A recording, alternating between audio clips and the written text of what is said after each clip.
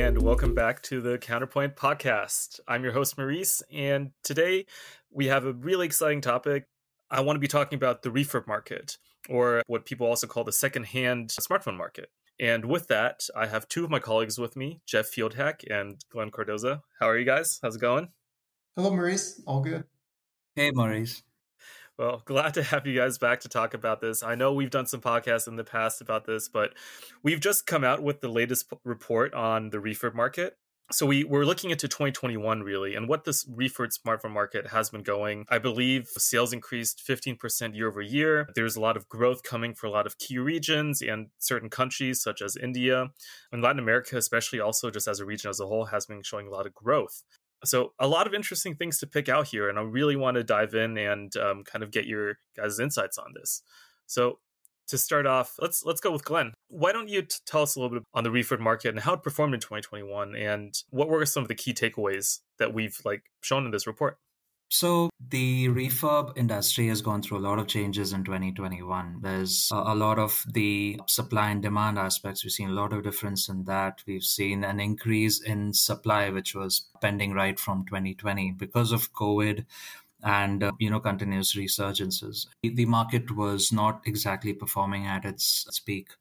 So once the COVID effects started reducing, there was a lot of inventory that was available in the markets. The awareness increased as well. The entire refurb industry for smartphones, it matured quite a bit in 2021 as the awareness grew, as the new players came up in the market and current players started strengthening their position in the market. So this, again, was complemented by the government initiatives in many countries and industry bodies taking notice of how the secondary market can do much better when it comes to supplies and the entire sustainability aspect.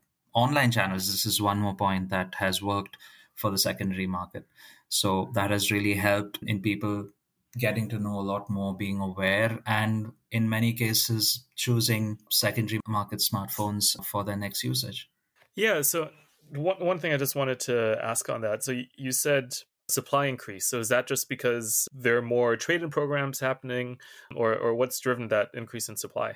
Exactly, Murray. So there's a lot of trade-ins that have happened over last year, much more as compared to any of the previous years. OEMs, refurb players, and many other such players in the market have taken as much benefit out of trade-in programs as they could. Many of the offers, schemes, discounts online were related with trade-in offers. Let's not forget the entire supply was also driven by the demand because of the work from home, study from home, and now currently hybrid models of working and studying. So even while people started getting in touch and realized how important it was to stay connected, even people trying to switch from feature phones to smartphones would consider owning a pre-owned smartphone.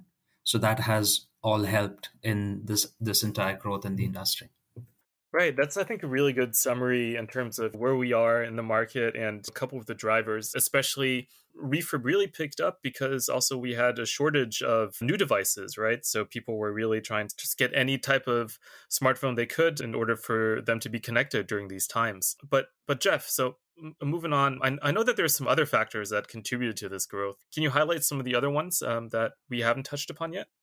Yeah, for sure. I guess in 2021, one of the major factors was these trade-in platforms. A lot of startup money, growth outside of France into other EU countries and into the US. A lot of money and marketing thrown used devices. So I think this really helped the secondary market. I think Glenn hit it on the head also on, it's the biggest funnel for the secondary market is the new market.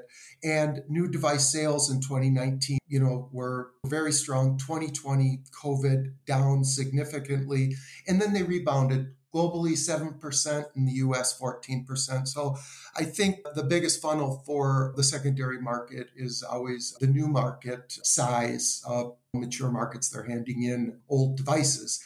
And what we saw in Europe and the US are carriers offering these incentives to get consumers to upgrade to 5G, by overpaying for used devices. In the US, any device $25 or more, you get thrown, $700 to $1,000 for a new flagship. So of course that really helped the secondary market supply. And in the past, these promotions would go away. They were only holiday, Black Friday, dads and grads, and now they pretty much last. They just don't really go away. Maybe they're slightly reduced, but they're on more than off. Let's move on to something that's, I think, been on all our minds here with all this, geopolitics that's happening, brands trying to reduce dependencies on China. We've not just seen it with the new smartphone market where OEMs are trying to move away manufacturing from China and diversifying in other countries. But what's happening in the refurb market there? So what are the key players doing to ensure low-cost operations? Yeah, I think it started even pre-COVID. As China became a bit more expensive for manufacturing, OEMs were looking to diversify manufacturing in Vietnam, India, Philippines. But then it's kind of turned to just not only manufacturing, it is components and the component supply chain diversification. So that's really happened too. The other, I think, major point specific to the secondary market is China is not the huge channel absorbing secondary market devices like it was 5 years ago. And I think there's a few reasons for it. The China ports, mainly due to some of the friction with the United States, are more scrutinized today, and this means higher costs, tariffs for secondary market players. Also, all through COVID, and even today with the resurgence of COVID in Asia and China, there's limited travel between Hong Kong and Shenzhen, which was the big thoroughfare for getting devices into Shenzhen for repair and then shotgun through the world. So again, getting through the tariffs has made costs higher. And then just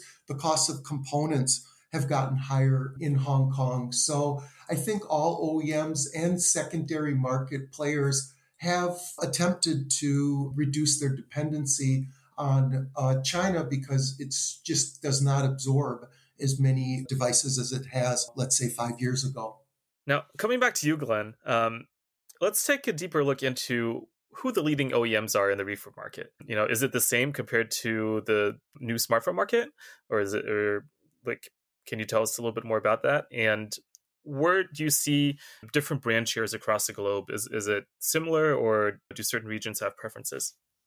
Absolutely. So Apple, as you mentioned, is the front runner among all the OEMs. Apple knows this, and everyone in the market, the main players in all the supply chains across regions, are well aware of this. Consumer demand is highest, aspirational value being the highest for Apple iPhones. Apple's been a leader in the market, in the secondary market for years now, and that seems to be continuing. It is actually interesting to notice how Apple's share keeps changing. This is happening also because there are preferences in some regions for Android devices. There are some preferences with regards to a change in aspiration. So Apple, iPhone, iOS is not the only aspirational brand out there for different regions. So for the US, in EU, and other mature markets, Apple still is the highest. And we also see other regions where there are other brands coming up. Samsung has always been a distant second, but its flagships still have one of the highest values in the secondary market. But of course, Apple is one of those brands, the only brand actually that can sustain its value the most in the secondary market.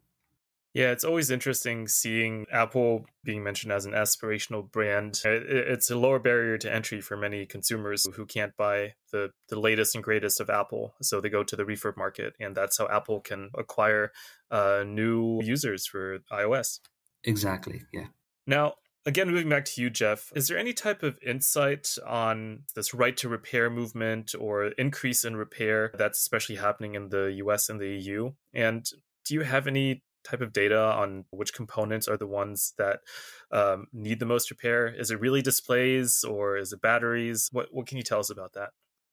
Sure. Yeah, the right to repair, starting with the US, that's gaining a lot of steam. There are now 16 states that have laws on the books that OEMs must contribute parts to repair and repair shops. got to read the fine line, lots of details, getting certification. But at least it's happening and helping the secondary market and giving consumers better options that are lower cost for repair. There are actually only 8 states with nothing planned and nothing on the books, but likely this is going the way of other states where trying to help consumers and lower costs. On the EU side, yeah, they're actually much ahead of the US, lots of different laws in place, and they're actually trying to even handset OEMs to make devices more easy to repair. They're giving them like ratings on how easy is this device to repair. How often do they support, or for how long do they support software upgrades, for example? So I think it's happening. It really moves slowly, but at least it's going in the right direction. As far as repairs, it's still the top ones are display replacements, battery, camera, and then charging ports. And I guess the only changes here are cameras actually moving up in repairs now that cameras are so important for devices, and now we're moving to double, triple, quad camera modules. That repair seems to be in higher numbers, but it's those 4 things that are repaired the most. One other thing I will add about repair is with the higher percentage of OLED displays versus LCDs, it is actually making repair more difficult. OLEDs are expensive, many layers, very complicated. Sometimes they have, within the layers, other components. It's built as a module, or these curved or 2.5 angled displays make repair harder. So it's a bit of a give and take. Now that we're moving to more OLEDs, they are more difficult, more expensive to repair. But I think as we get these right to repair laws and more options for consumers, even OLED replacements will come down in price.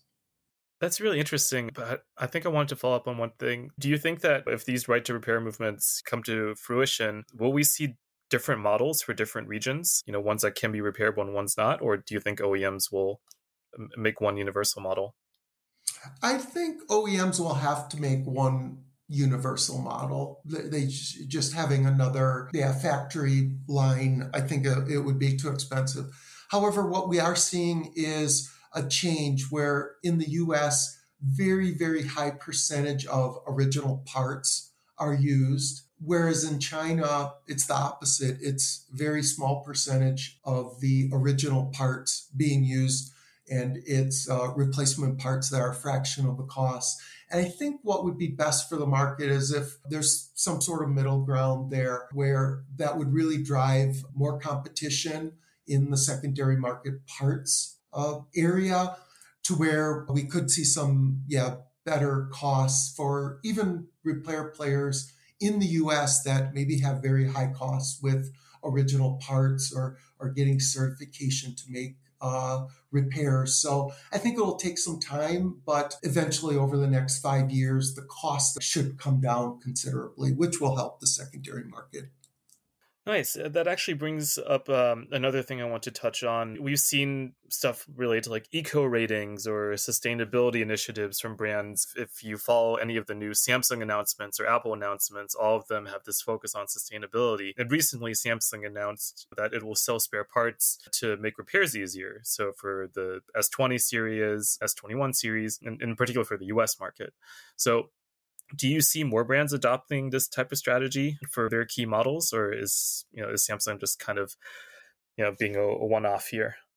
So yes, eco rating is one of those initiatives that have been long awaited, and it's one of the few overdue aspects of the circular economy, which has mainly started in countries like France, where at this point they already have a good synergy alliances between telecom operators, the government bodies, consumer bodies, and OEMs as well. Even OEMs feel the need that they need to join up and ally themselves with these movements, because they will, in a manner, dictate how production, sourcing, usage, and even post-usage stages for these devices will go on in the future. So eco-rating is something is currently happening in matured markets, but it is spreading its wings across markets like even LATAM right now. Sustainability is that one umbrella that it's getting repair, eco rating, all brand related initiatives under this particular umbrella. And right now, Apple and Samsung, two big contenders in this space. Apple is making sure that it's advertised at all the aspects with regards to right from sourcing all the way to usage and post usage. There is some or the other initiative which supports sustainability. All the other brands are as well at this point trying to showcase this. And that is something that will change the industry, maybe not immediately, but we see a certain standardization that might come in the coming years as a result of these initiatives. Yeah, I agree with Glenn.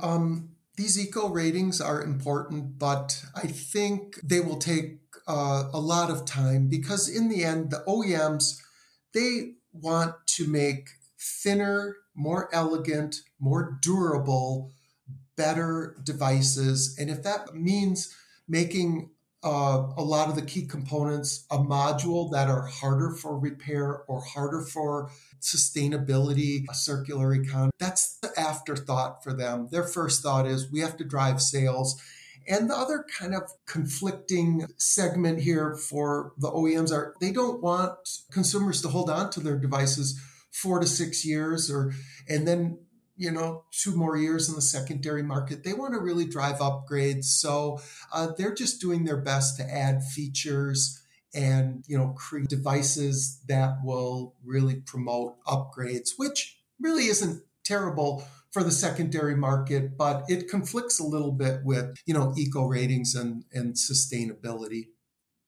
Nice. Those are some really interesting comments on that. And before we wrap up, we've talked a little bit about what will happen in the future, but let's just have one last final thing on, which regions or which countries you think will be poised for growth in the coming years, particularly for the refurb market. And if you have any, last comments or recommendations for OEMs that you've seen, doing this research and really digging into this topic, please go ahead. In the coming years, we see some of the regions which are still developing. There are certain markets out there that are still maturing. So two of them would be India and Latin America. These two have a high promise in the secondary market. It's not only for smartphones, it's for other related devices as well in the ecosystem. So we've seen a lot of pent-up demand show up in a very positive manner in these markets in the last 1 year's time itself. And many of these markets in India, LATAM, Southeast Asia, Africa as well, to a certain extent, they have a big proportion of unorganized sector. And one thing that is dynamic is the addition of new entrants into the ecosystem of these countries, so that the new players come in and helps the unorganized sector's volumes become more transparent in the value chain. So we see a lot of growth coming out of these regions in the coming years. Yeah, I'll just add 2 areas that I see ready for growth. Japan, one, there are government initiatives to bring the cost down of both service and equipment. And Japan's unique in that the carriers do not buy spectrum for billions of dollars like they do in a lot of other regions. So the government has a little more force behind them by trying to get costs down. And there are also movements by MVNOs in Japan. And I think just a lot of awareness around the secondary market. So one, I look for Japan's secondary market to grow. Latin America, we've been talking about Latin America for a long time, but they love flagships there. It's just, for the bulk of consumers, $1,000 device is too expensive. So enter secondary market flagships that come in at a lot lower price point. I think Latin America is an area that's ripe for a lot of growth in the secondary market. And Maurice, you mentioned brands. I think following what Apple, Google, Samsung have done, partnering with repair. I think that's important for other OEMs, making repair more available, more access, better costs, that they don't have to mail in devices back to the manufacturer and be without a device for 2, 3, 5 days. I think that is a competitive advantage for Apple, Samsung, and Google. And I think other OEMs have to partner and do the same, and also offer software upgrades for a longer period of time as a device flows into the secondary market. Both very important for OEMs to be successful in the secondary market. Well, thank you guys. That was great. I really appreciated those insights, and I'm sure listeners did as well. Thanks for being on the show once again. Thank you, Maurice. Thank you. Yeah, no problem. And for everyone listening, this, of course, will be up on counterpointresearch.com under our podcast section, but you can also find us on Apple Podcasts, Spotify, TuneIn, and Google Podcasts. Make sure to listen, comment, and subscribe. Thanks a lot, and until next time, take care.